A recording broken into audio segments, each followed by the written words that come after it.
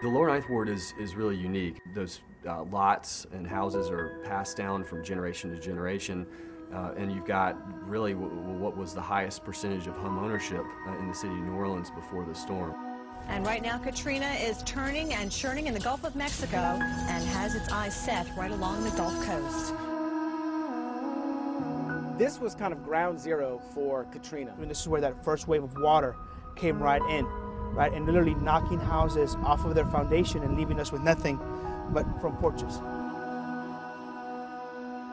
It was devastating in that you lost every stitch of everything you owned. A lifetime was in that home, and it was gone.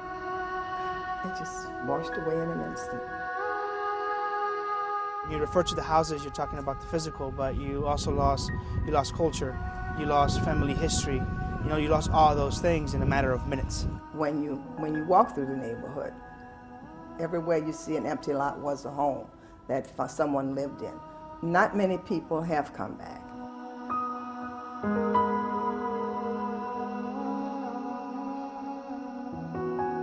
So this area in particular was the most devastated, which I think is why the Make It Right Foundation chose this area, because they wanted to prove that this could be done, and it could be done in the most intensively impacted area of the city of New Orleans.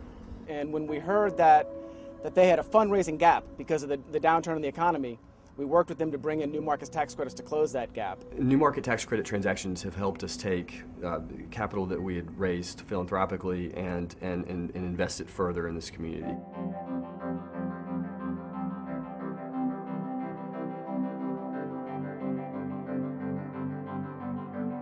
So Make It Right was the organization that was started by Brad Pitt actually a couple years after Hurricane Katrina. He was really frustrated by the lack of progress rebuilding in some of the city's hardest hit areas, but there were residents that desperately wanted to come home. You have musicians, poets, football players. You have all this great culture that comes out of the Lower Ninth Ward that helps make New Orleans as unique as it is. Right, so how do you just let that vanish? How do you not provide a proper plan or a proper a way for people to get back home? And those are the things, were the piece that we wanted to tackle. And at the same time, provide houses that were safe, affordable, sustainable, and healthy for those homeowners that wanted to return. You know, this area was wiped out. A lot of people said this area should never be rebuilt. And Make It Right and Amcraft believes just need to be rebuilt smarter and more sustainably. Not only did he want to build homes for people, he wanted to create a model for sustainable building that could be used worldwide. And he came in with a program and involved the community in the planning and in the design. There were several persons from the community that were involved in saying what we wanted, what we didn't want. So it was a community-driven program. Coming back and being back a part of this neighborhood was very important to me because it's where I spent most of my adult life. My children grew up down here, so it's very important to me.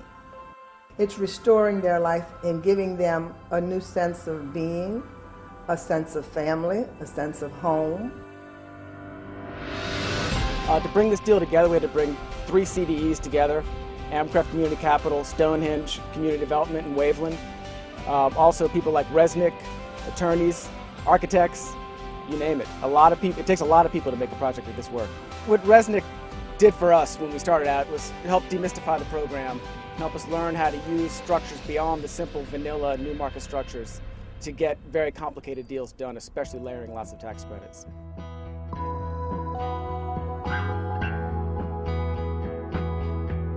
Make It Right has really impacted us in that many persons are able to have homes much better than they ever dreamed of having. And we love our homes.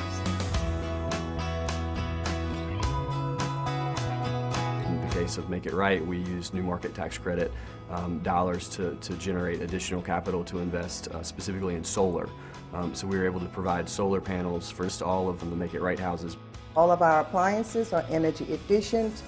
The homes are built well insulated. There's very little air exchange between the outside air and the inside air, so our bills are really much more economical as compared to the rest of the people. Make It Right was a perfect fit for Amcraft's mission.